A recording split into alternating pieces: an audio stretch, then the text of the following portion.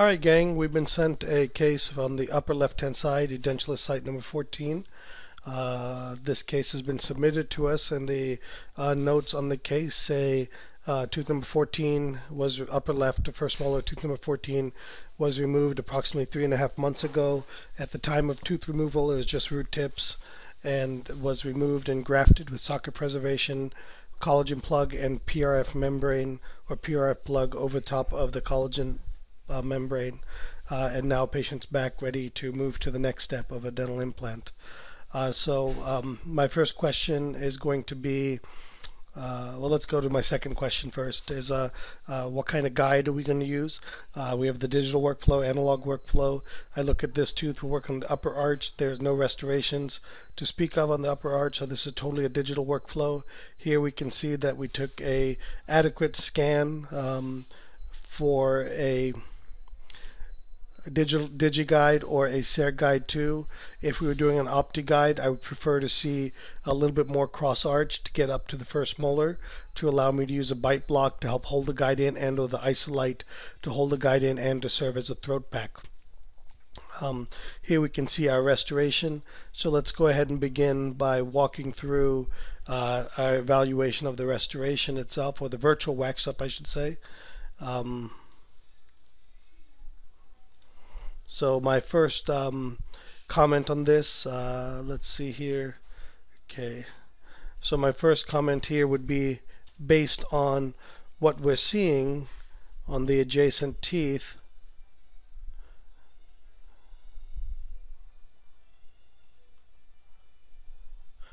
I think it'd be clear to say that that gingival margin is a little bit too high, based on, the adjacent teeth. We'd probably want our gingival margin to be right there, excuse me, but we know that with the soft tissue defect it won't be that high, but I think it's clear to say it could probably be about right here. And the reason that it's important is to be able to choose the apical position. I prefer and like to choose the apical position based on the gingival margin, and also to help make sure I design enough running room or emergence room for the implant to phase into the restoration. And looking at it from an occlusal view, we can see that it's pretty well done here. Again, also on the lingual margin, here you can also see that our gingival margin was not so well done right there. So probably more along that line. Excuse me, I got a tickle today. More along this line right here to allow for better visualization of running room there. Occlusally, it's well done. If we take a look again, we can see that well, I'm not on my game today, apologize. So we can see right here and right there that our buccolingual width looks good, and we can see that our central groove is pretty much in alignment right here. It's the other thing I look at. And we can see that our marginal ridges are good. And so other than the margin, drawing on the buccolingual, I think this is a good virtual wax up. Next, let's look at the plan as it was submitted. Actually, before I go that, I want to go through one of my other concerns here is that at this stage on the posterior maxilla and a grafted site, I'm just not a big fan of moving forward at 3.5–4 months. I like to really wait a solid 5 or 6 months. And one of the reasons is you can see here there's a defect that looks like it's this big, and we don't know if that defect, where the coronal aspect of that defect will fill into.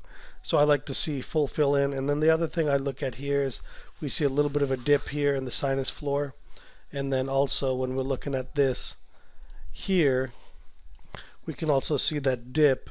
So we can see that there was probably a dipped membrane.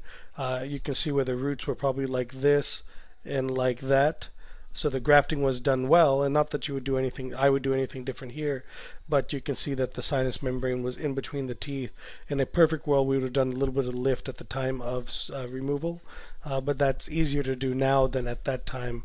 And then the only other question I have, back to my point about where the coronal aspect will be, is I can kind of see a faint shadow that coronal aspect will be right here, but the better part of the ridge in terms of more dense looks right there. So this is the area where we're just a little unsure what's going to happen there. So just some food for thought. Keep in mind as we're planning our implant.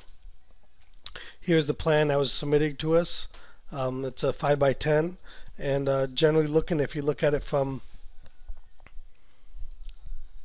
the occlusal aspect here, it looks pretty well centered. But this is where I'm going to talk to you guys a little bit about finessing your implant plans. Does this implant plan work? Yes. I would personally be a little bit uncomfortable with this plan. Mainly, as I see it, I say we have so much room on the lingual. Why do we get so skinny on the buccal here? So, that's one thing I see. Also, that's a pretty decent sized sinus lift to try to do here on a wavy sinus floor. So I'd probably try to err on the side of 5.5 by 8.5 millimeter implant. And then our bone level position, again, this comes back to my earlier point. You can kind of see the bone level right here, but we don't know, and I can see why it's planned here, because that's where density of bone looks good. But we can kind of see that our bone is going to be right here, or hopefully be right there.